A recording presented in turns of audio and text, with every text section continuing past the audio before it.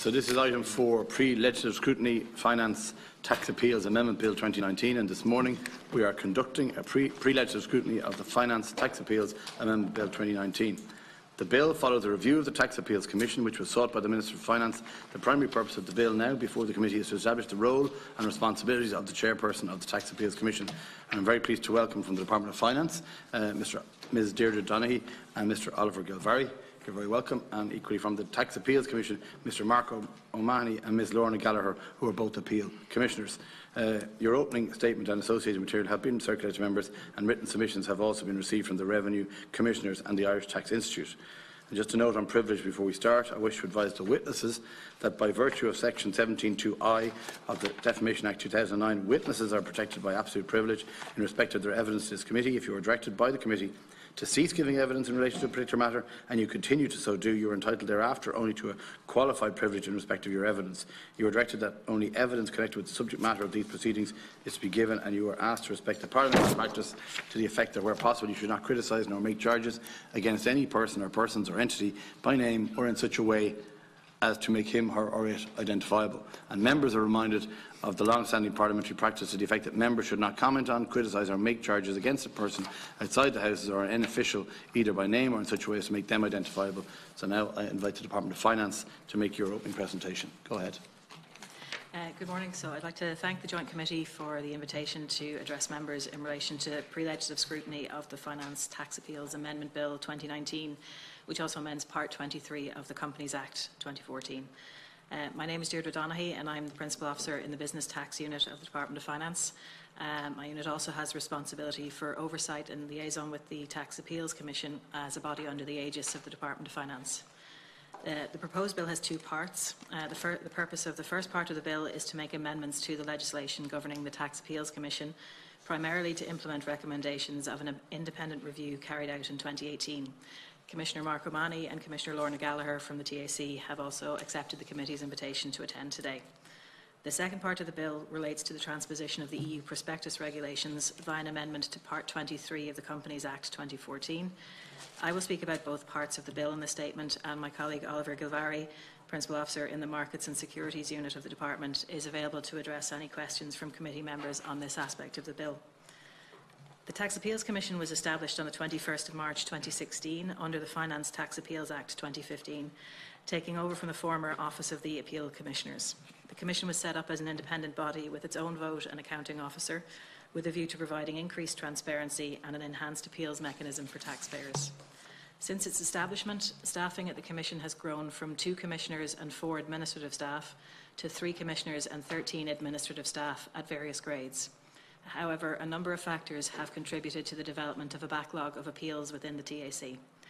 On establishment, the Commission inherited 282 cases from the Office of the Appeal Commissioners, but during 2016, over 2,700 additional legacy appeals were transferred from Revenue to the TAC. Changes to the appeals process have also resulted in a significant increase in the number of new appeals arising, as all taxpayer appeals are now notified to the TAC in the first instance rather than Revenue. As a result, a backlog of appeals has developed, currently standing at approximately 3,650 appeals. On foot of the growing backlog and requests for significant extra resources, the Minister for Finance commissioned an independent review of the workload and operations of the Tax Appeals Commission in 2018. The review was conducted by Ms Niamh O'Donoghue, a former Secretary-General of the Department of Social Protection. The review examined the governance structures, workload and operations of the Commission, and the resulting report was published on Budget Day in October 2018. Minister Donoghue has expressed his full support for the recommendations, and work on implementation is ongoing in both the Department and the TAC. The Commission and the Department of Finance are in regular contact about governance matters and corporate supports. An administration working group has formalised discussions between the Commissioners and Revenue in relation to the administration of appeals, and the 2019 estimates provided for a near doubling of the Commission's budget to accommodate the recommended staff increases and improvements to ICT equipment. Recruitment of the recommended additional support staff is being undertaken by the TAC. Following a competition conducted by the Public Appointments Service, the Minister has now authorised the appointment of 3 additional temporary appeal commissioners, who it is hoped will take up their appointments shortly. The proposed legislation undergoing pre-legislative scrutiny today will enable progression of another key recommendation of the O'Donoghue Review, the appointment of a chairperson of the TAC. As the legislation governing the TAC does not provide for the role and responsibilities of a chairperson, recruitment cannot commence until the legislation is amended. The bill will provide that a chairperson, who will also be an appeal commissioner, will be responsible for ensuring the efficient operation of the TAC and will be accountable to the Minister for Finance in this regard. It's envisaged that the establishment of a Commission chairperson will strengthen the body's governance and accountability while bringing the Commission structure in line with other similar bodies. The legislation will also clarify some aspects of the existing appeals legislation in order to facilitate the tax appeals process.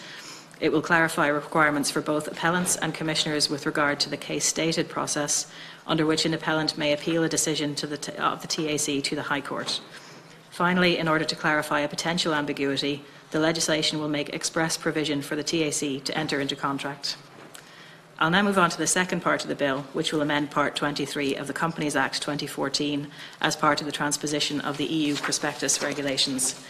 A prospectus is a document that issuers are required to publish when making a public offer of securities or when seeking securities admission to trading on a regulated market in the European Union.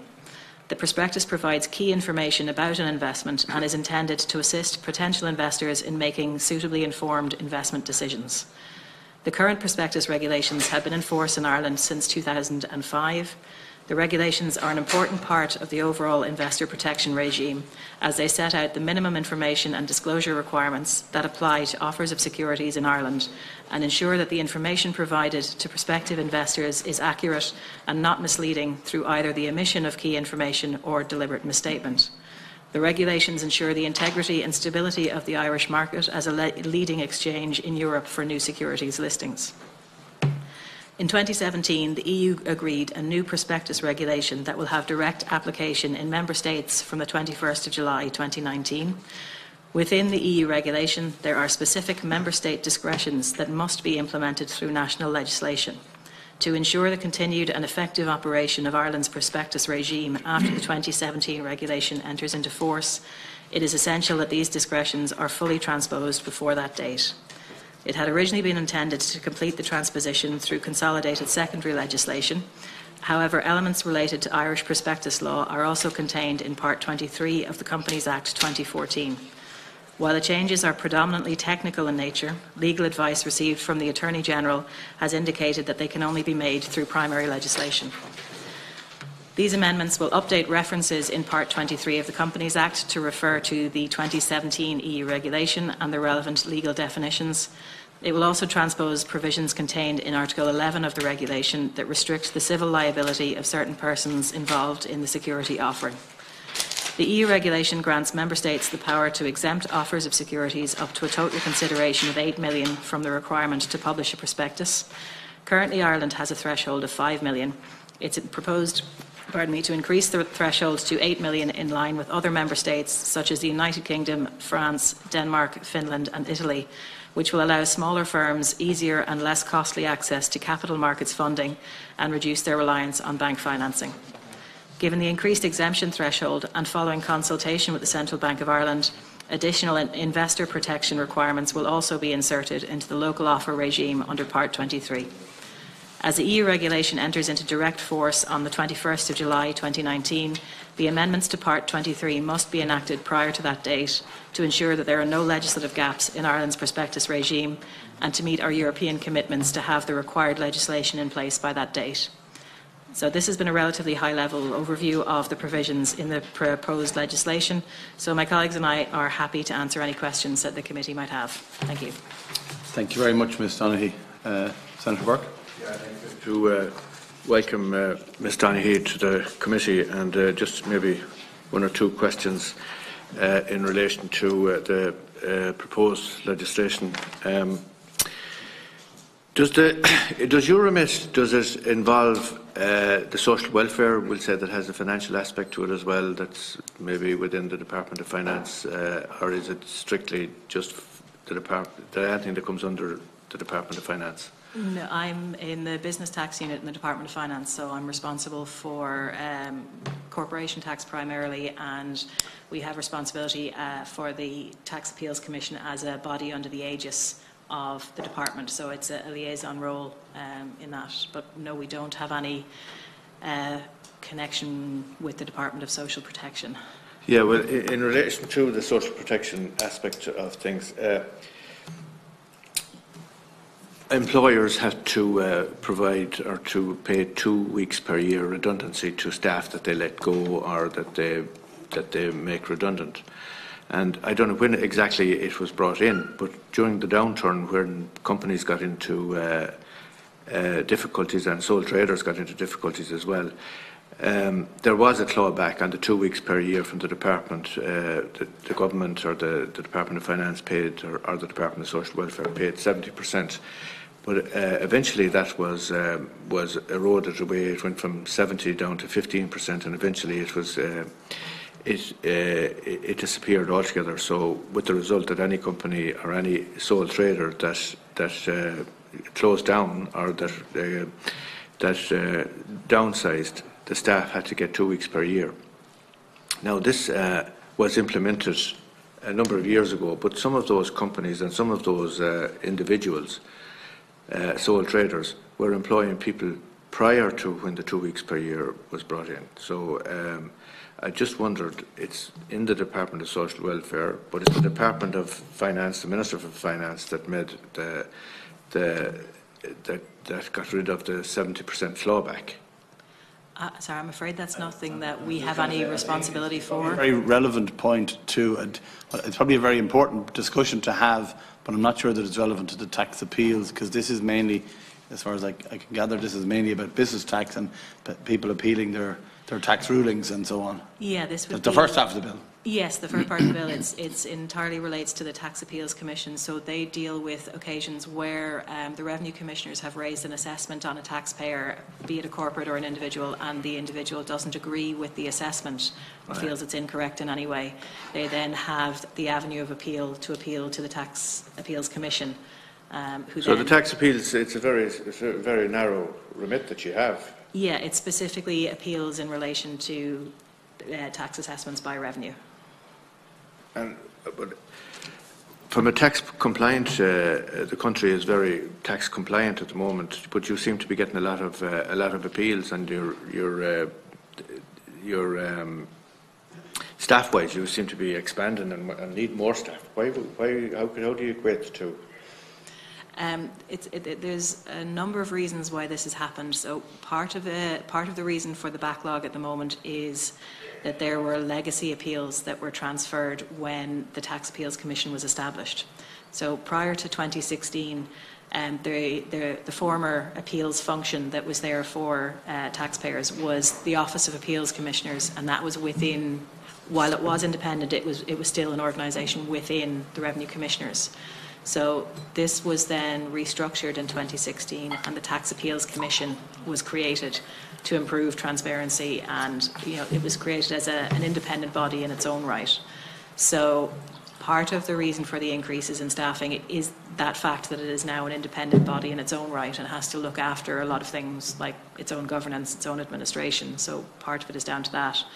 But also at the time that the TAC was formally created, as I say, over 3,700 legacy appeals were kind of transferred from revenue to the TAC at that time.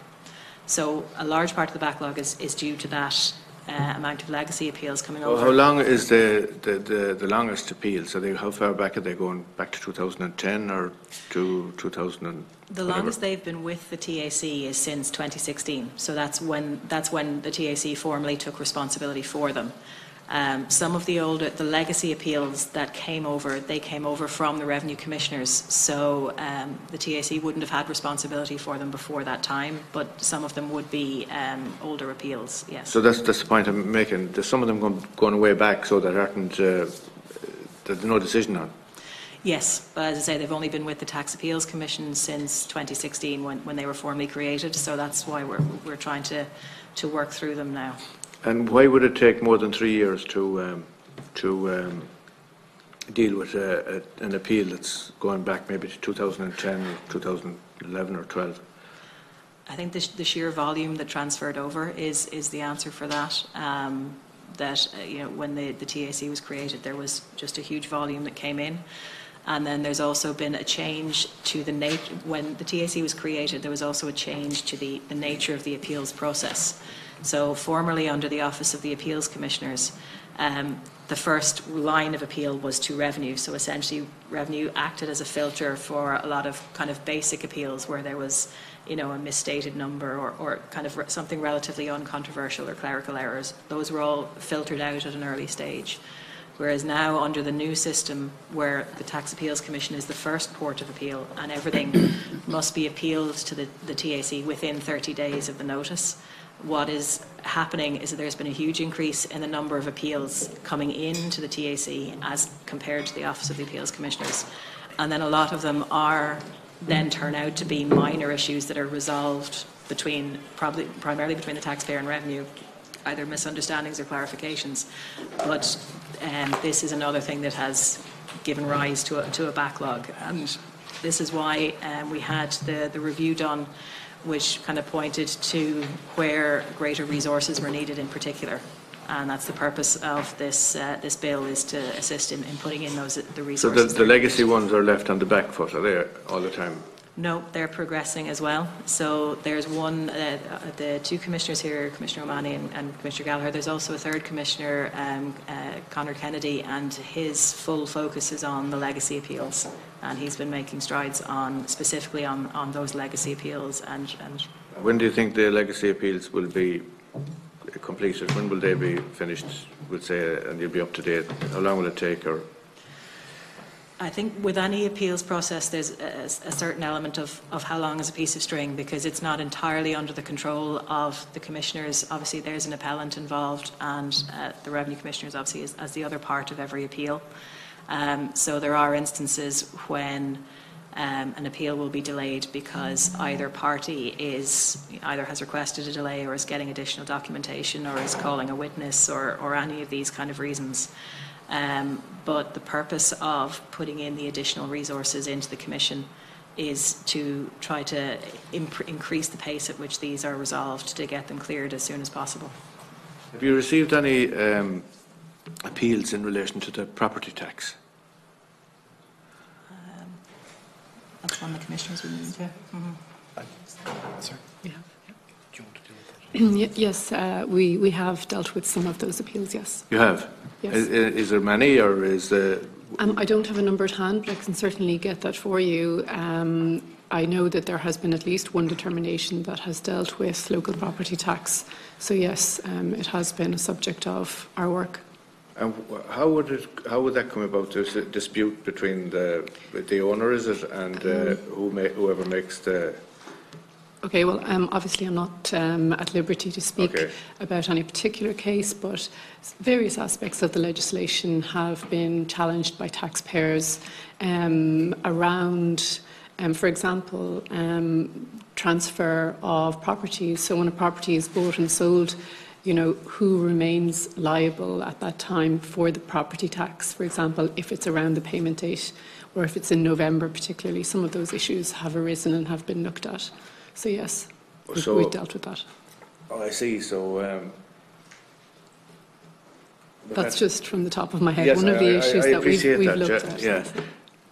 So one person would be saying that it should have been paid earlier, and the other person didn't pay it, and yeah. Correct. Who is the owner? Who is the owner of the property at the relevant time, and where does liability fall? Mm-hmm.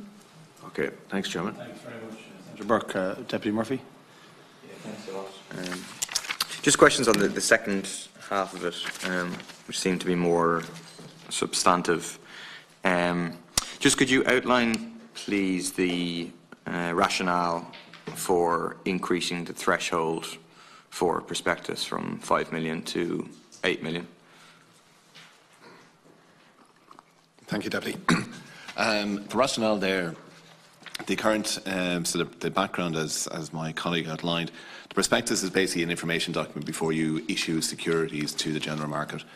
So under the existing framework, the threshold in Ireland was 5 million. So any issuance under 5 million was not subject to the requirements of the prospectus framework as set out in Europe, but it was subject to Part 23 of the Companies Act, which was local offer. So this gives certain level of protections. The rationale for increasing it up to 8 million and allowing that discretion at the European level was to basically make it easier for smaller businesses to raise money, because in reality what we were seeing was it was big corporates that were able to access the markets, which left smaller entities then basically relying on bank financing. So our rationale for increasing this up to 8 million is to ensure that smaller businesses basically have that choice. They don't have the same level of disclosure requirements as someone like CRH or someone like that. So as a smaller business that has a track record of a number of years can go out and issue debt securities or equity. But on the balance of that then is that we have increased certain protections. So as people are investing in this, while you don't have the full framework of the prospectus regulation to apply, we have added additional protections such as the disclosures of the track record over the last number of years, if someone is guaranteeing the product, who that person is and what the level of guarantee is. But the rationale in essence is to make it easier, give greater options to smaller businesses. And I mean, the rationale for there being a requirement for a prospectus in the first place is to provide protection to the investor, so the investor has full disclosure, has full information before they invest. Is that correct? The rationale is there that you have the information within the document so that you can make a decision on the investment. But the issue is that, again, is if you're a big, complex business, so if you're, let's say, mineral extraction, well, what business are you doing in different jurisdictions? What is the risks arising out of that? So there's a lot of detail that has to go in there. But when you look at it from a smaller business perspective, it's more simplistic. They're more like in one line of business. So therefore, it's not as if they're operating across jurisdictions, even the jurisdictions outside the European Union. It is very bespoke. So it could be a business, a fintech business, for example, or a business that is basically, setting up a manufacturing business. The whole aim is that rather than just having the first port of call to go to a bank to get funding or to a venture capitalist, for example, that they have this option that they can actually issue a debt security on markets or issue equity to basically give that alternative financing. And as far as I know, the regulations, the EU regulations, set a minimum threshold of $1 million. So no country can legislate for a requirement for a prospectus for offers below $1 million, and a maximum of 8 million. And we had 5 million, and now it's proposed to increase it to the maximum to 8 million. As far as I can tell, the British government changed from, I'm not sure what it was, but they changed it up to 8 million, up to the maximum in July of last year. Is that a factor in the thinking of the department? No. Throughout the whole negotiations of the prospectus regulation up to 2017, we always called for the increase in the level. At the level of 5 million was set back in, really the negotiation started I think in 2003, and then the directive was agreed in 2005, and was to reflect in essence the changing market, and also what we have experienced following the crisis, where we saw basically banks pulling back from the market. So, and then linking this into the whole CMU project, Capital Markets Union project, to try and deepen Europe's capital markets so that, in essence, you have those different options. So it wasn't just solely that the UK moved. Throughout the whole negotiations up to 2017, we always called for a higher level in the negotiations. And as my colleague outlined, a large number of other member states have provided for the 8 million along with the UK. And what's the average in the EU? Obviously, the states are listed that also have a threshold of 8 million, but what's the average of other states? So the majority have moved up to 8 million. Just 1 second, I have.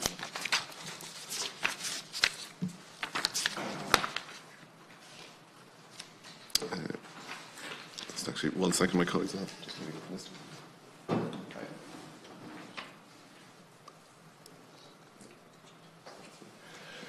Yeah, so we have then basically the United Kingdom, France, Denmark, Finland and Italy have set their thresholds at 8 million, and then there's roughly around about another 6-7 member states that have set the threshold around the 1 million mark from the numbers that we've got so far. What I would say for those other member states, they would include the likes of Romania, Bulgaria, where they would have, again, smaller markets. So it comes back to the point of, well, an SME business in Romania or Bulgaria, 1 million is a significant amount, whereas a kind of a smaller business here and in those other member states, a level closer up to 8 million. So I'd say the average would be just above, I think, about maybe around 6 million, but we can get the exact figures for what we have there.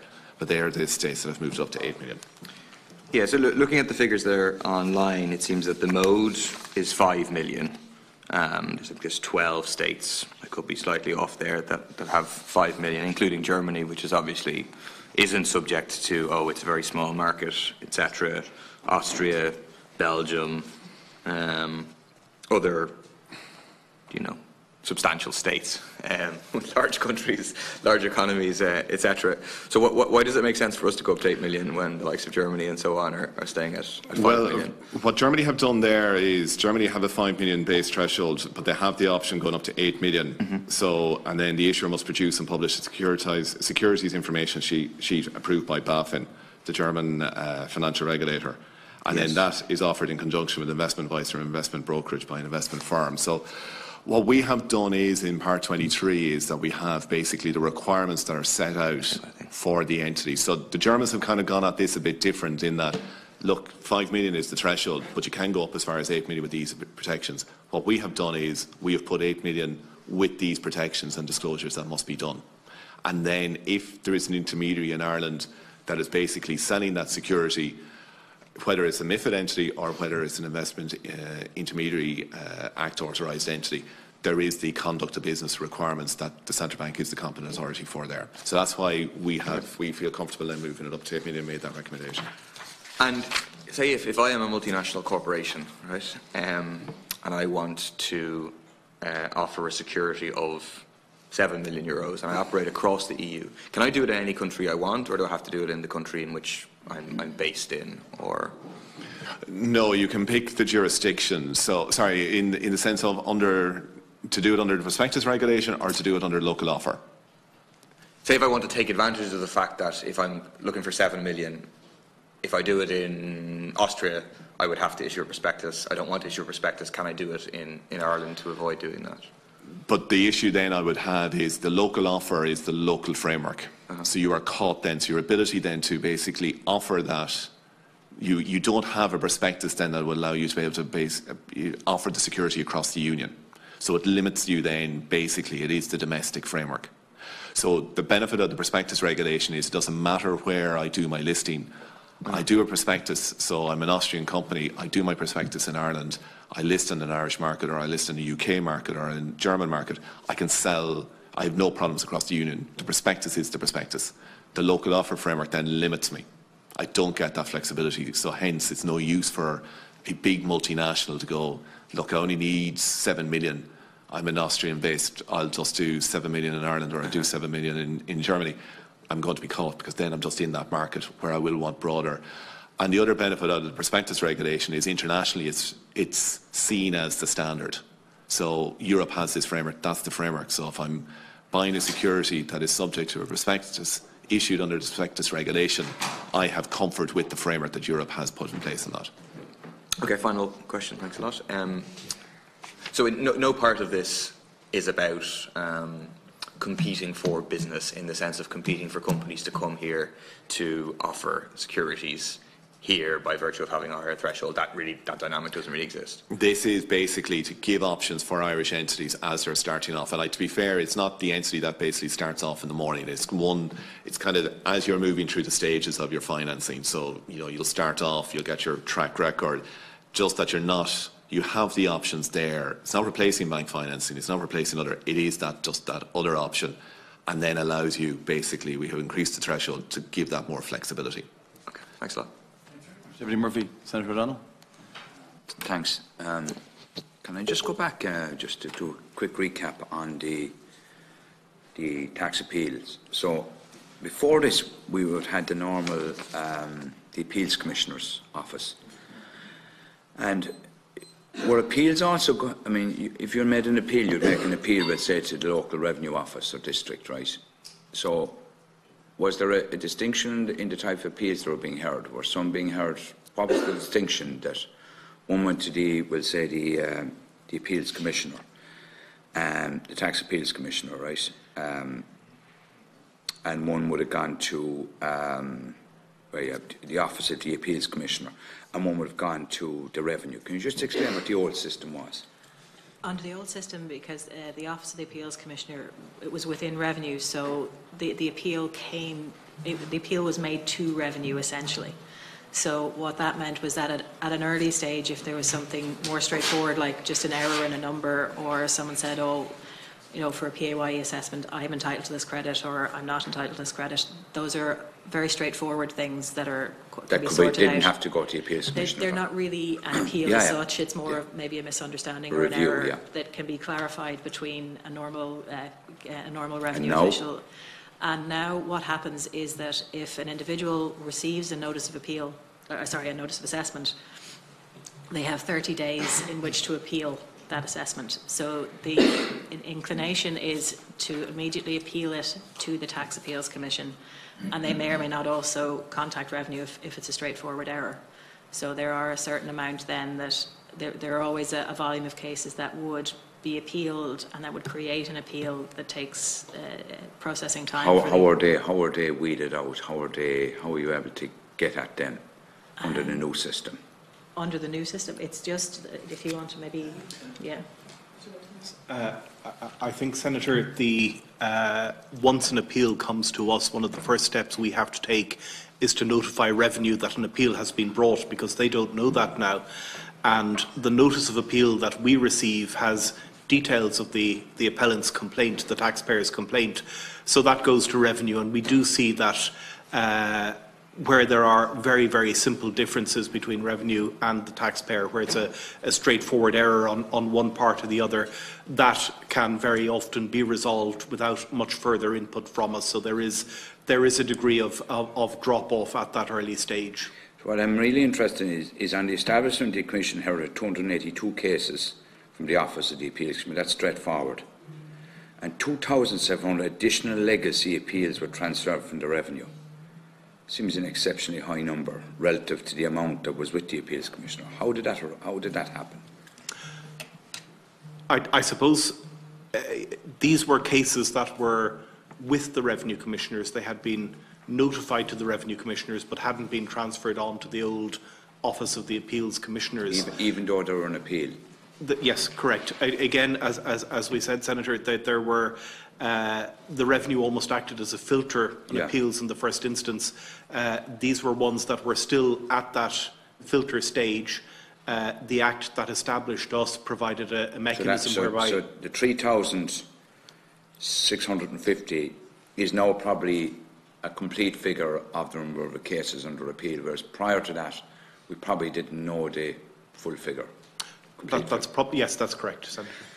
What's the average waiting time for an appeal to be heard now relative to what it was prior under the old system? How long are people waiting for their cases to be heard? It's difficult to say how long somebody is waiting for a case to be heard, because different categories of cases have... How do you prioritise? Tell me how you do it in practice in the office, in the new, keep the names. What do you call now? The Tax Appeals Commission. So in the Tax Appeal Commission, tell me the process that you determine. Case comes in, it's logged. How long before that case will be heard? The average since 2016, from the date we receive a notice of appeal to the date that the appeal is closed, which isn't necessarily a hearing, it can be settled or it can be withdrawn or we can refuse it, is 353 days, Senator. A year?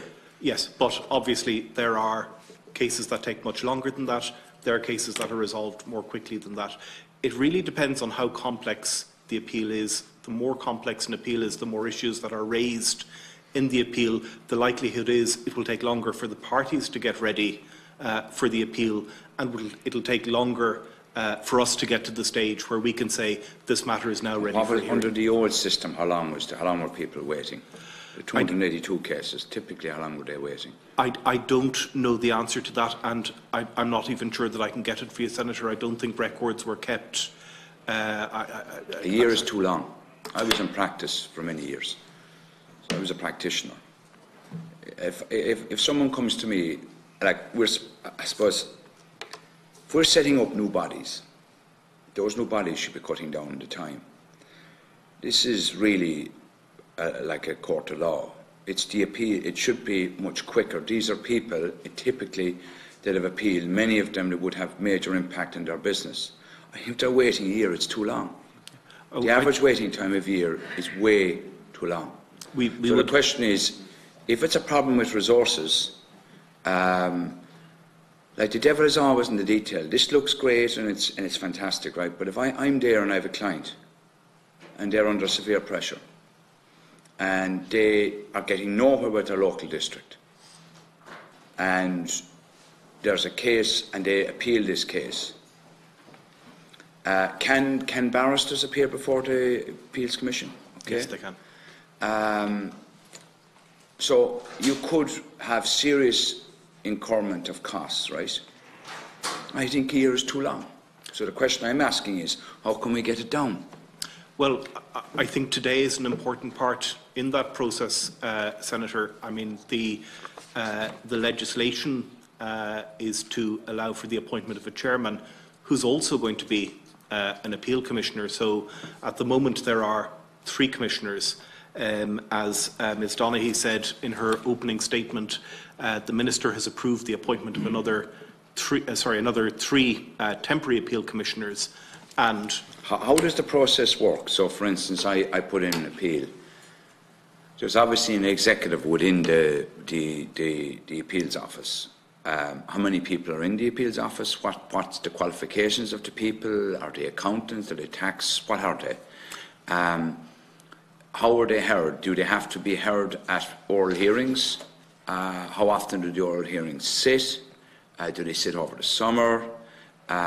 Exactly how does it work in practice? You might just walk me through that, Mr. O'Mahony. Well, I suppose dealing first with the question of staff, Senator, we have a staff of 15 at the moment, one of whom works on a part-time basis.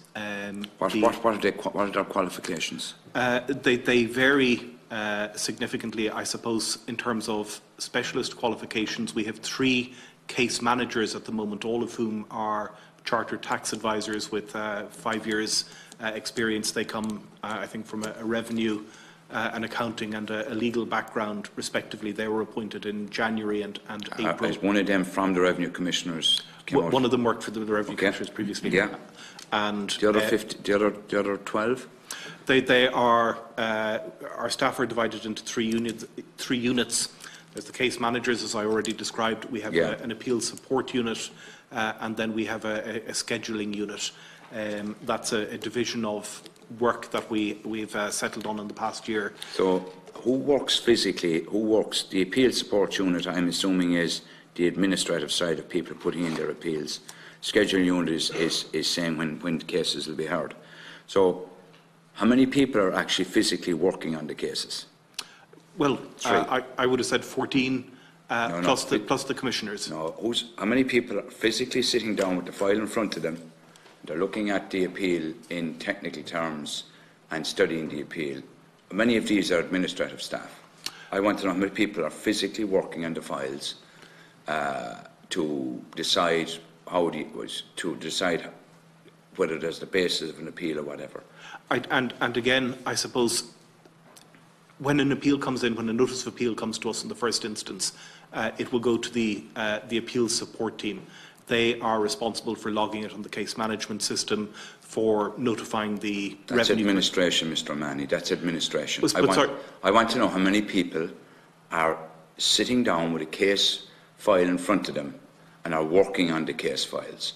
You have to have an administrative backup, but ultimately, what determines the length of a case is we know it from dealing with the Ombudsman's office, who's the actual case worker, who's the case manager. So I want to know how many people are physically working on scrutinising files.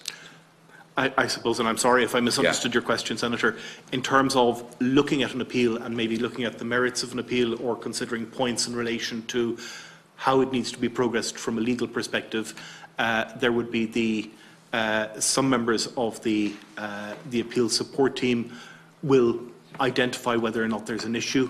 If they feel that there is, it goes to one of the 3 case managers, and the case managers will either answer that question themselves, or if they feel that it's an issue that needs to be escalated, they'll bring it to one of the appeal commissioners. And so when you have the case managers, right, give me the process from there to be heard by an appeals commissioner, how that happens. Well, I suppose, sorry, one of the questions you asked was, does every appeal need an oral hearing? And the answer is they don't. We do have powers under Section 949U to do a hearing on the papers, and that's one which we obviously avail of whenever it's possible. In terms of the responsibilities of the case managers in getting it to a hearing stage, they will look generally at the more complex appeals. If it's a question where, for example, outlines of arguments are needed from the parties, which again would generally be appeals that raise reasonably complicated... In the time I have, Mr. Manny, I understand that. Each of the case workers has 1,200 cases on their files at any one time because there's 3650. That's too many. That's for me, it's basic stuff. This is where the logjam is. If you're expecting 3 case managers to be able to pull back on a year's time, the Appeals Commissioner is great. But did you look for any more resources in terms of case managers? One of the recommendations of the O'Donoghue report is in another 2 case managers. Are you getting those? Senator, we have applied to the PAS for access to a panel, and we're hoping that by the 3rd quarter of this year we should have 2 case managers. We've already been indicated. It's already been indicated to us that there are some candidates who look like they would be suitable having regard to their skill set and qualifications. That's something that we're actively pursuing. How many cases at the moment, so there's 3650 under appeal, how many cases at the moment have been dealt with by the case managers and are awaiting being heard by the appeals commissioners themselves? So how many cases have the executive their work done and they are waiting for the appeal hearings for the appeal commissioner to hear the case, to look at the case? I can say that we recently conducted a big review, and every case that needed case manager attention has been looked at by a case manager. Fine. In terms of the number of cases that are ready for hearing, I might just see if my colleague has that information.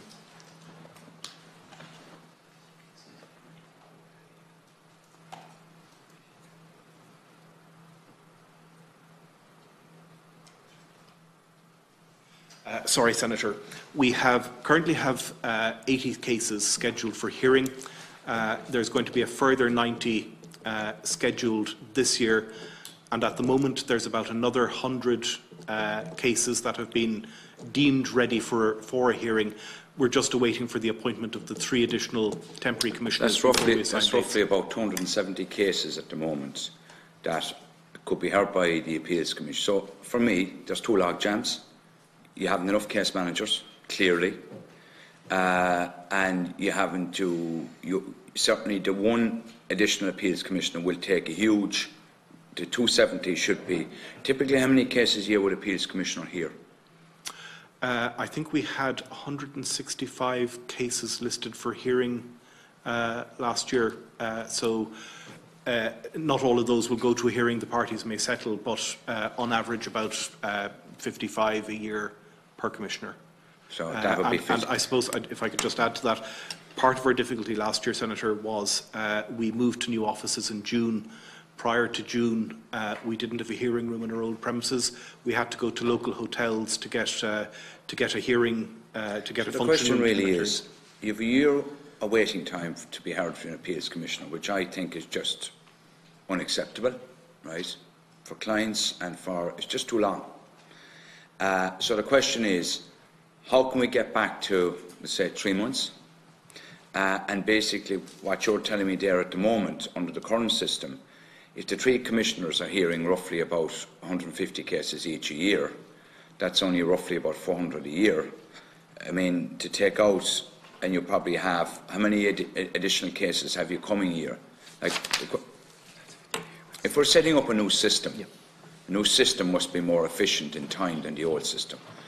And I'm not convinced the current new system, it's good architecture, but there has to be a time factor here. So the question I'm asking really is it's great to get the new appeals commissioner and the case workers, but this time next year, how many additional cases are coming in per year? Do you know how many cases are, we'll say, roughly how many? About 1,800 a year. So we have a serious problem then, because you have 365 arrears, you have 1,800 coming in a year. You're seeing approximately about 150 per commissioner. So if you put on 4, at best you're talking about, what, 600 cases a year. Can I just, firstly, I suppose the point you make about the waiting time being unacceptable is one we completely accept. It's one that the department accepts and has, we've all addressed it. You're absolutely right, the hearing time needs to be brought down, and today is part of that process. In terms of dealing with the level of appeals, not all appeals will require a hearing. Not all will even be set a hearing date. So there isn't perhaps a direct correlation between the number of appeals that we receive every year and the number of hearings that we're required to carry out.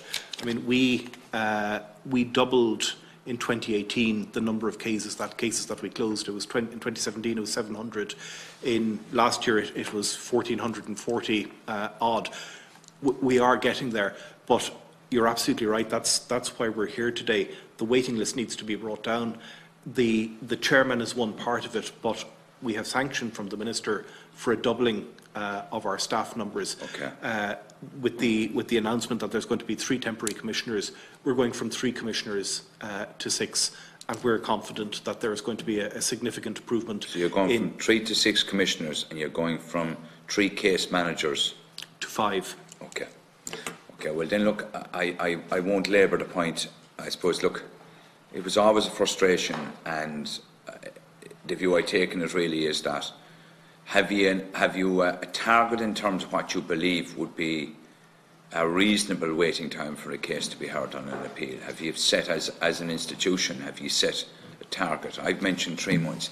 Have you set a target yourselves? We haven't yet, Senator. I think we need to. We haven't yet reached full operational strength. It's something that we're going to look at when we have an idea of what our workload is, what our proper level of resourcing is. But you're absolutely right. There needs to be targets. We need to be held to a standard. But we're just not in a position to put a date on it yet. I think the reality is ultimately we will have a classification of appeals. So we might say a simple appeal should be closed off by the Commission on average within X months, a medium complexity appeal within 2X months, a very complex appeal within 2 years, to pick a figure at random. But we do accept there has to be targets, and that's something we are actively considering. Okay, thank you. Thanks very much, Senator Burke, do you want to come back here? Just very briefly, Mr. Donaghy, you liaise between the Commissioners and the Department of Finance as the principal officer. Under the new proposed legislation, there's going to be a chairman appointed, and he's going to report directly to the Minister for Finance. Does that mean then that there'll be no contact once the appeal goes from the Department of Finance over to the Appeals Commissioner, or once they get an appeal, there'll be no contact between the Commissioners and the Department of Finance? No, we'd anticipate there'd be ongoing contact during the year. There is at the moment as well. The primary purpose of having a commissioner, a chair, is that particularly as the numbers of commissioners increase, it's important to have one identified head of the office who's responsible. So under the Act, there are a number of different things that the commissioner, at the moment, the Commission, but the purpose will be to focus this on the chair, must do in terms of putting reports to the Minister, for example. But the TAC will remain a body under the aegis of the Department of Finance. So it's a body that's statutorily independent in the exercise of its functions as an appeals body, but nonetheless it is accountable to the department in terms of its expenditure and the delivery of its functions. So we have ongoing contact with the commissioners, for example, in terms of their annual budget, their annual spend. We would have constant contact in relation to, for example, answering parliamentary questions. So that is something that would continue through the year. But the idea is that the chairman would essentially be the one identifiable person who has the overall responsibility for ensuring that the TAC is meeting its requirements.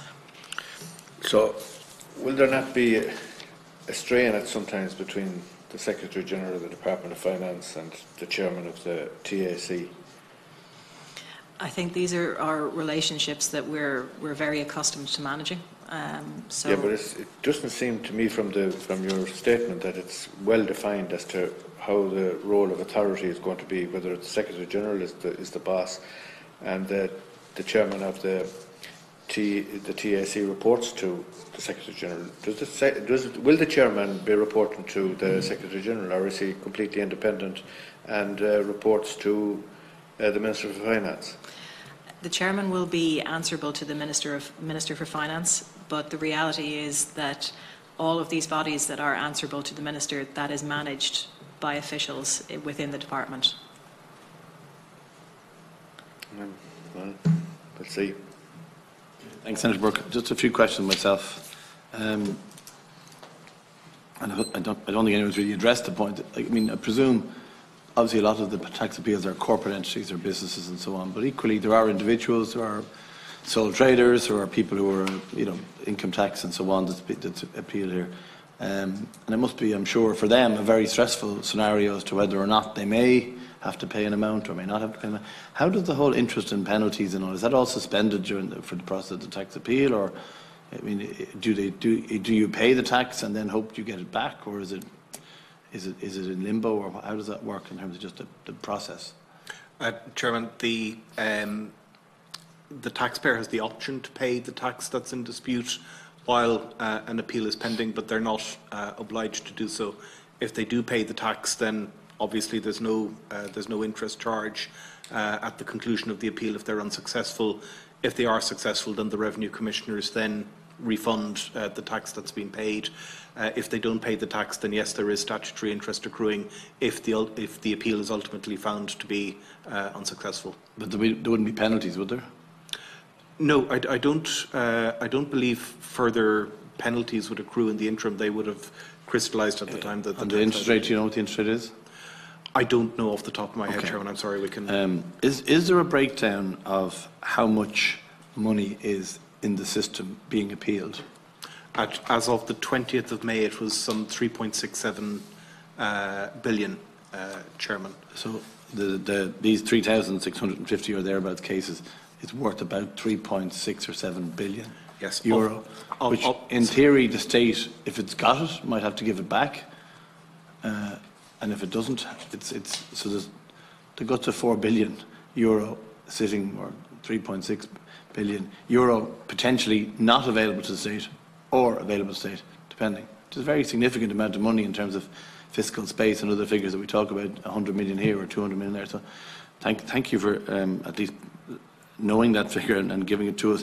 Is there a split of, is there 20% of cases that are 80% of that value and 80% of cases with very small value, or have you a breakdown of what's the biggest appeal?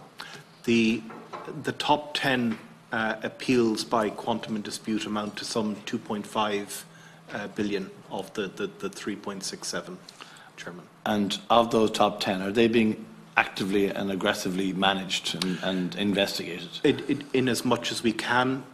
Two of them, one of the circumstances where we can't progress an appeal is if there are parallel proceedings before the courts, and the courts have stayed the appeal before us while the court proceedings are ongoing. So at the moment, 2 of the top 10 are stayed by court order. We can't do anything in relation to them, and the value of those 2 appeals is 1.67 billion.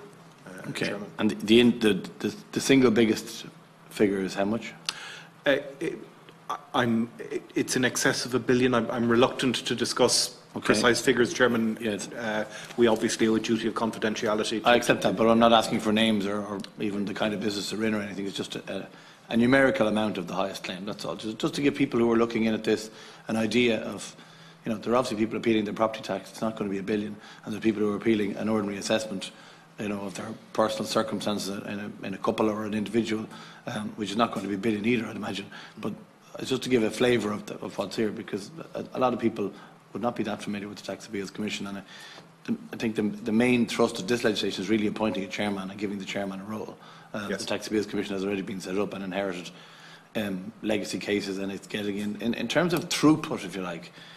We have these legacy cases, we have the cases that were inherited, and you're getting new cases every year, and you're clearing cases every year. Is there a kind of an in and out schedule of what's happening in terms of that? Can you give us a slightly better picture of that? I can give you those numbers, Chairman, if you bear with me one moment.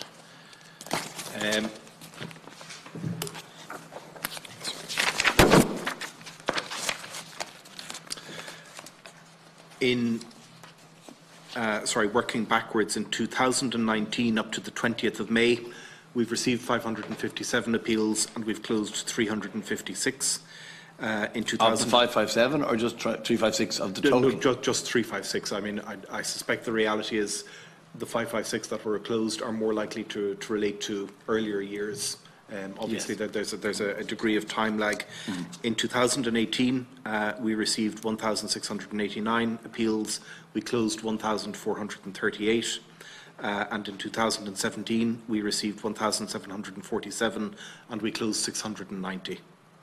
Okay, so in each year, we have a deficit in this year of just over 200, last year of 200 and something, and the year before almost 1,100. So the backlog is getting worse every year. It has been. Now, as I said in answer to an earlier question, Chairman, the number of appeals we closed in 2018 was double the number that we closed in 2017. But I think we're probably approaching the limits of our capacity with our existing resources. Now, as I say, there has been sanction granted by the Minister for a doubling of our staff numbers, and there will be, assuming the legislation under consideration today is passed, there will be a doubling of the Commissioner numbers as well. So we expect there to be a very significant increase in our closure rate once those additional resources have been put in place and once they're operating. The opening statement makes reference to a doubling of the Commission's budget to accommodate recommended staff increases and improvements to ICT equipment. So it is a doubling of the staff as well as a doubling of the budget. Yeah, if I could put some details around it for you. Originally, the Commission, when it was first established back in March 2016, had 2 commissioners and 4 support staff. So at the moment, we're up to 3 commissioners and 14, I think, support staff. And the budget is there, and the sanction is there, and the recruitment is in progress to take that up to a total of 32, including commissioners, and that's 3, 4, 5, 6, it's about 27, I think, support staff and commissioners. Chairman, can I just slightly interject there? Mm-hmm. Prior to that, yes, you can. Yeah, prior to that, there was 2,000 of additional legacy cases came from revenue commissioners, right? Staff would have been tied up and down the country in revenue commissioners in the local tax offices on these cases, right? These cases have now been basically shipped onto yourselves, right? So there's a problem here on staff, okay?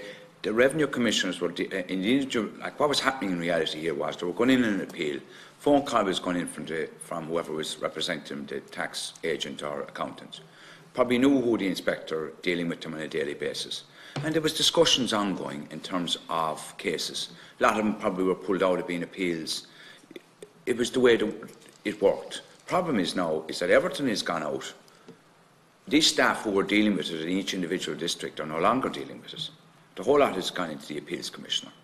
My worry is to just end up becoming something where it'll be the process will be slow, tedious, legal in nature, not practical in nature, and I just worry that we're creating something here that's unworkable and bureaucratic, when in fact the previous system was just, you could say it might have been inefficient. So the question is, how do we as a committee get reassurance that we don't suddenly have a situation developing whereby barristers appearing before the Appeals Commission become the norm for clients or solicitors, which should not be the case, and it ends up just becoming another form of a court, as distinct from being something that's to assist people to get cases to be heard. You will have the hard cases, but they're hard cases, they'll end up in the courts. So that's the gist of, that would be my concern of something that there's unintended consequences here where you're setting up new bodies which end up basically becoming, the mechanisms are foolproof, but utterly bureaucratic and legal in nature, and we don't get the outcomes we're looking to get. So hopefully that will feed into your Thank you very much for your questioning. very helpful interjection, Senator O'Donnell. Yeah, go ahead. Yeah, if there's a couple of things we could just say in response to that. First of all, we are conscious that that is potentially an issue. As Commissioner O'Mahony has said before, though, it's not the case that every appeal that comes into the TAC goes to a hearing or is a very formal process. So you'll be able to see from their annual reports, for example, the 2018 end. I have no doubt. Yeah. In that figure of 2,700 that came, I've no doubt if you look at the individual tax districts around the country, some of them are highly efficient, some weren't. But now everything is going into the same filter. Yeah. And I have, we've a year backlog already, and I have genuine concerns, right? So, sorry. If I could respond to that, as I say, a lot of them are actually settled, as I say, once they're notified to the TAC and then notified to Revenue. A large percentage of them do settle. So, for example, of the 1,440 cases closed last year, 668 of those are settled, 223 withdrawn. So a lot of them do still settle, albeit they settle once they're first notified and then they settle. Separate to that, we are concerned that we make this a system that does work for taxpayers, and particularly the small taxpayer with the small issue. So this is part of the purpose we have with the administrative group I mentioned that we've set up with the TAC and with the individuals in Revenue who are particularly responsible on their side for the appeals process. And we're looking at options within that to see how we can make taxpayers, particularly the small taxpayer who looks after their own affairs, how we can make them better aware of their options to first contact Revenue as a first port of call if it's a query, if it's an incorrect number, so that it doesn't go to the TAC. So that's something we are actively aware of and actively trying to find ways to address that. Okay, thank you. Maybe to assist in relation to some of those figures, the 2,700 that were transferred to us on commencement, a lot of work was done on those cases when they were received by us, and we netted them down to 1,157 appeals. So, for example, we were able to group some similar appeals into one appeal, and etc. And then obviously we wrote out, and some of them weren't proceedings, some of them had been resolved actually. There were a number of reasons, many of them fell away. And from that grouping of 1,157, Commissioner Kennedy then commenced a process of case management conferences, which is a small process where the parties can come in and a conversation can be had fairly informally on some occasions, and an opportunity for cases to resolve is there if people do want to talk, and if they want to proceed then they can proceed. But at present we have now on the legacy side 658 of those cases remaining as at the 20th of May 2019 of this year. And if I may just answer your question, the question that you raised on the issue of representation by barristers in the Commission, and this is a very broad brushstroke figure, but I would estimate that approximately 40% or above are not represented, and we have. Does that mean 60%? That 60% are? I would say between 50 and 60, and that is a broad brushstroke. This is not a metric that we've measured. 50 to 60% of cases are represented by barristers. Again, I haven't measured that metric, but I'm giving you a broad brush. No, but I'm saying that 50% of cases being represented by barristers is way too high for me. That means it's become a legal process. That was not what the appeals process was set up to do. It's about. It's set up to help the taxpayer. And I have grave worries that it will end up becoming a legal process.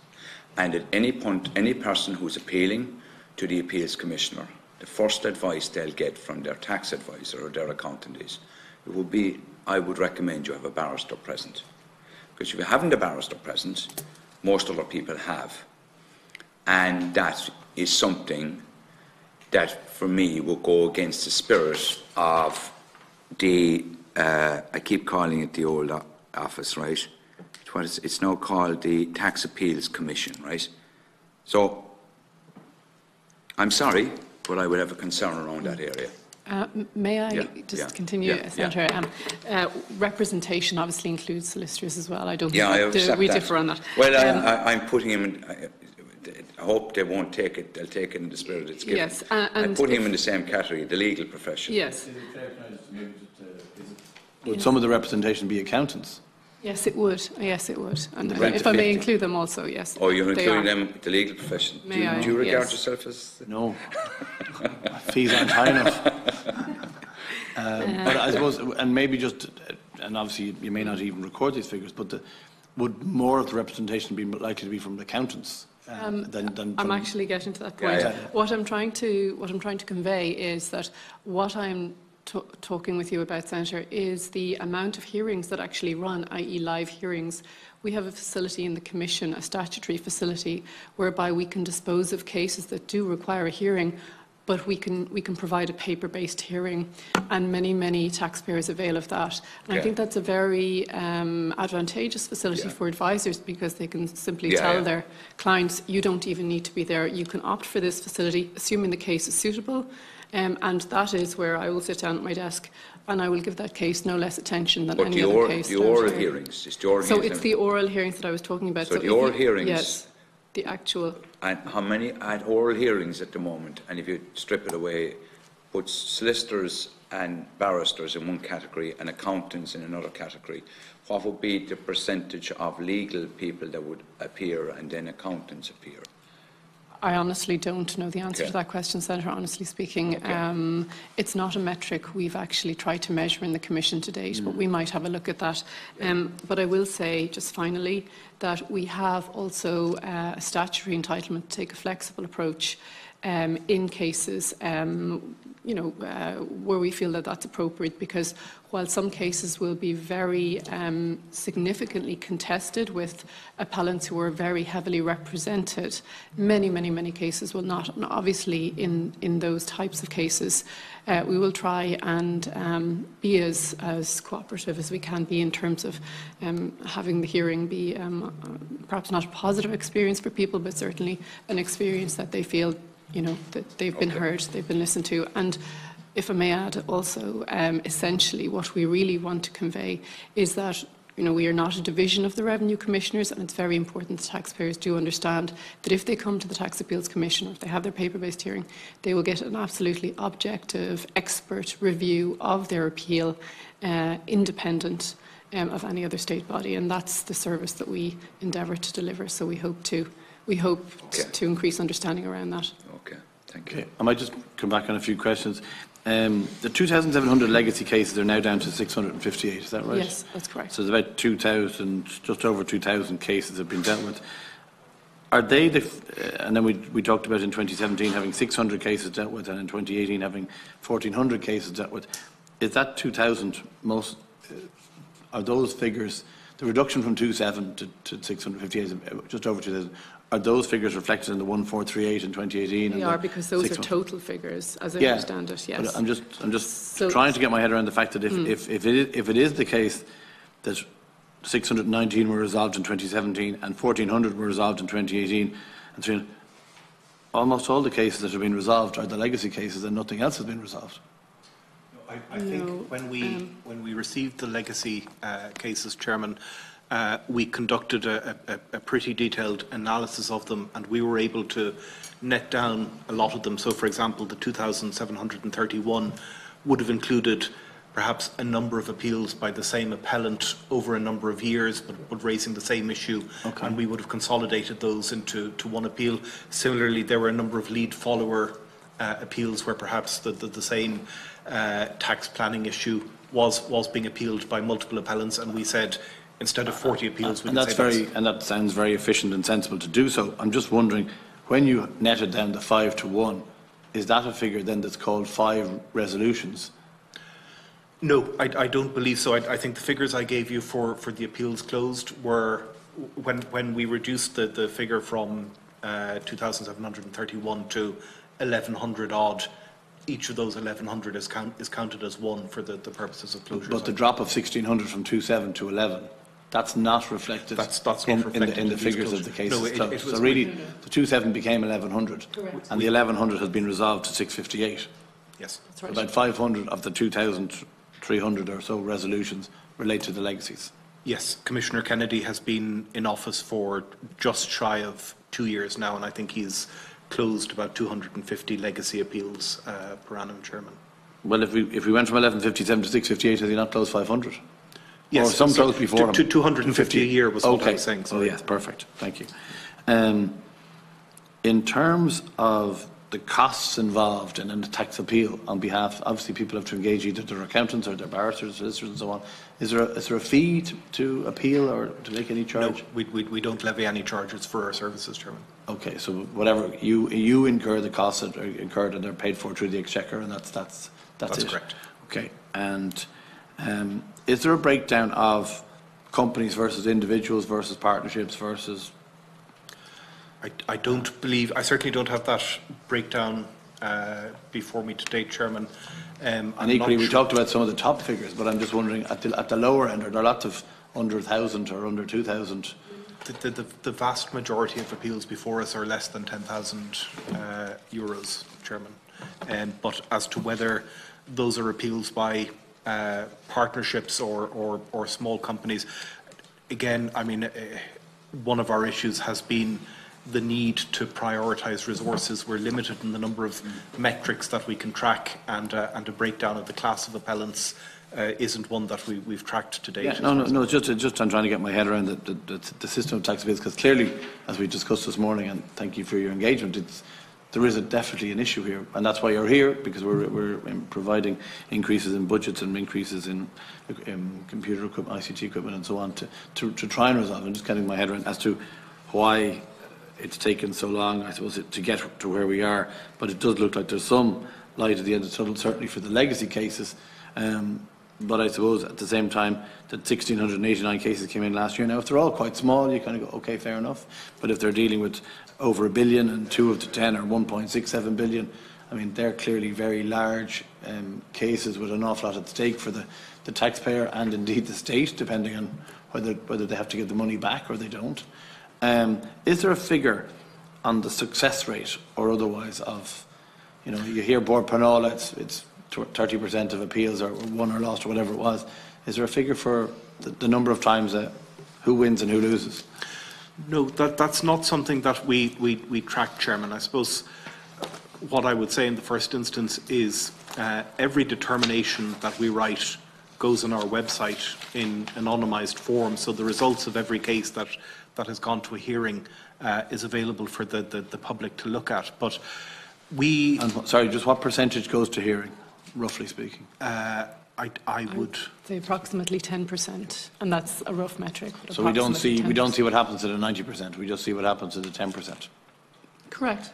Yes. I mean, if an appeal is settled as between an appellant and revenue, we don't know the outcome of that. That's a confidential agreement. So, in relation to the 90%, if we refuse the appeal or if we dismiss the appeal, we can tell you what happened to those ones. But as you've seen, a very significant number settle while they're pending a hearing, and we're not in a position to give a breakdown. But I think our focus is not on our revenue winning more cases, our taxpayers winning more cases. We want to give robust judgments that will withstand scrutiny. We're not really keeping track. We're interested in getting it right. I suppose I'm just interested in are some people just putting in spurious appeals in the hope that they might not have to pay something, or generally speaking, people do have legitimate, genuine concerns. It may be misunderstandings. They may win. I'm just trying to get my head around. I think there are some spurious appeals, Chairman, but the vast majority are genuine grievances, or at a minimum a genuine misunderstanding of the revenue position, or a genuine belief that they have been incorrectly taxed. And typically, how long does it take for? I know we're talking about 6 years, or we've all these legs, but a case comes in today. On average, when will that be resolved? As I said, the average from receipt of notice of appeal to closure is 353 days, or just shy of a year. And is there a chance to improve that figure?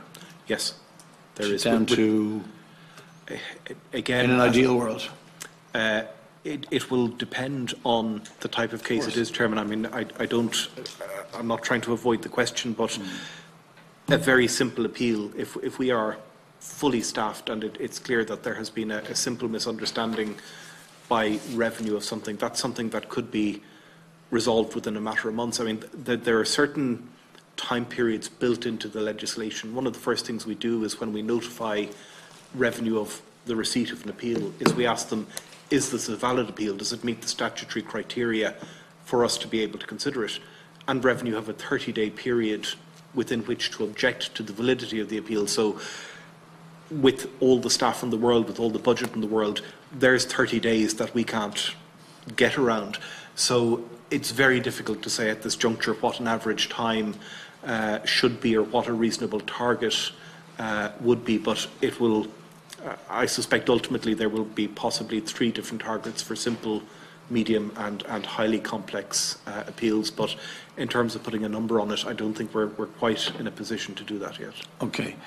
Just one final one. I just had a query from somebody about, and it may not be anything related, but it was about a farm consolidation scheme procedure, and it was, in theory, I think it was you were supposed to get relief if you reduced the number of holdings you had, but they reduced their 2 existing holdings, bought a new one, and they were more or less told that didn't qualify. Is that something that the Tax Appeals Commission is in with, or is that some other scheme, or have you ever encountered that kind of a... I think we do have jurisdiction over a question such as that, okay. Chairman. I'm not 100% certain, but I believe that we do. Okay, well, just, Mr. Gilvary, just on the other part of it, this prospective legislation, which we did talk about earlier, why is it in this bit of legislation? It sounds a bit strange that a bill called the Tax Appeals Amendment Bill 2019 has a whole lot of stuff that doesn't seem to be anything to do with tax appeals. Is it just for convenience that it's going into this bill, or it's... Well, why is it not in a separate piece of legislation, I suppose? Convenience could be one way. The way this is as a consequence of European legislation, so the transposition date for the prospectus regulation is the 21st of July. So it was relatively late. Our intention was to make these amendments via secondary instrument because the requirements came through from EU legislation. So the European Communities Act 72 would apply, but we have received advice, so therefore we need a vehicle. So it's kind of a flag of convenience to be...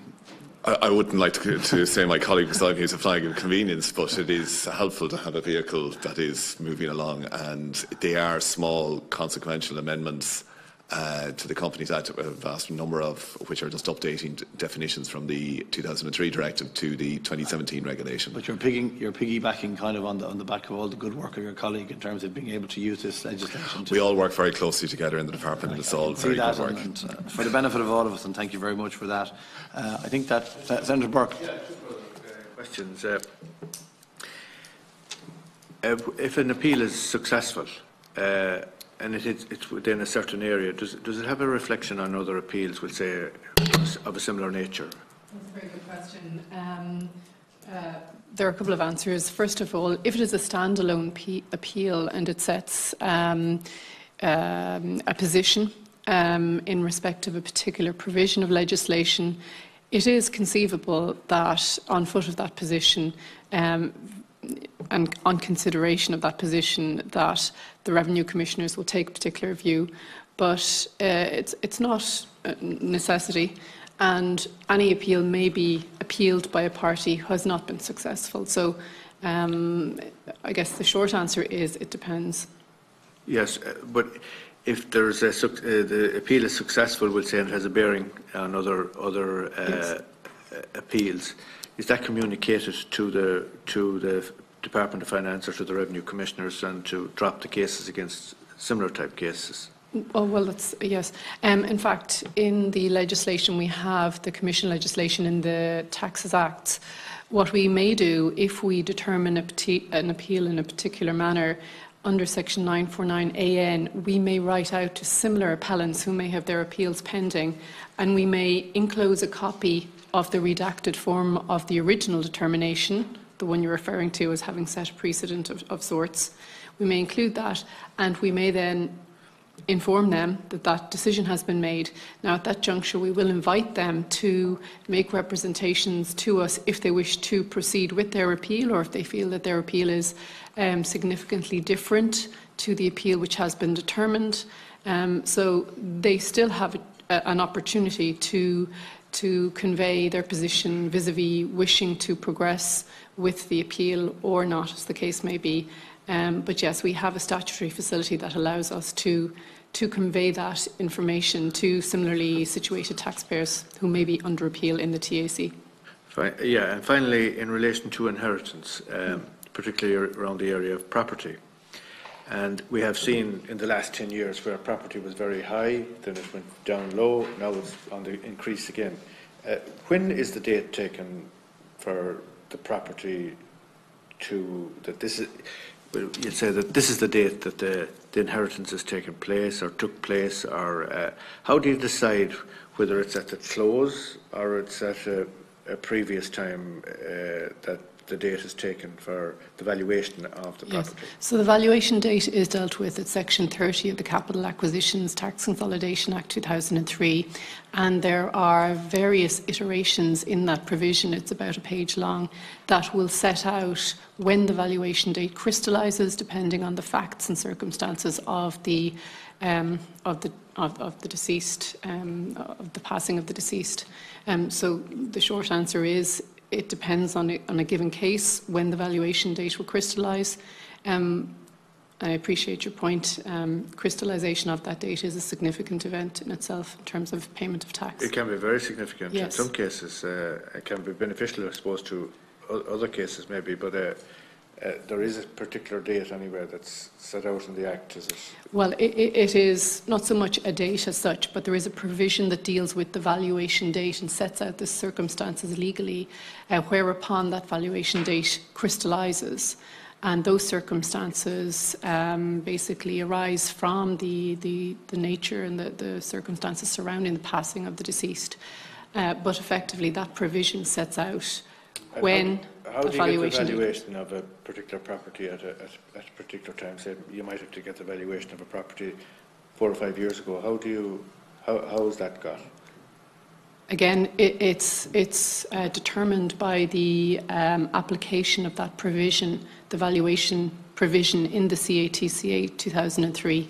That provision is quite complex. It talks about rights and interests in property, as well as circumstances and entitlement to retain interests in property, and when that happens, it's quite legally complex, that area. So I'm sorry I can't give you a clearer answer on it, but it is quite a legally complex question. Thanks, Chairman. Yep. Thanks, Senator Burke. Thanks, members, and thank you all for your very detailed and helpful engagement about your opening statement and all of the work, and I wish you well with all of the work, and hopefully we will see the increase in staff helping in able to reduce those backlogs and give, I suppose, satisfaction one way or the other to people in terms of, at least, I don't doubt that it's a very stressful time, I'm sure, for anyone putting in a tax appeal, and it may have great impact on their lives and their mental health and so on, so that the fact that it is something that needs to be tackled and it is being tackled is good, and hopefully we will see vastly improved figures in terms of clearing this famous backlog from the 658 down to 0 sooner rather than later, and equally that you're managing cases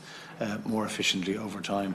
And I accept that you inherited a lot of stuff, so you had to deal with that. But I wish you, and I'm sure all of us wish you well in your work. And that concludes our discussions on this matter today, and I'd just like to thank you all for being here, and the Joint Committee is now adjourned until Thursday the 13th of June at 2 p.m. Thank you all very much.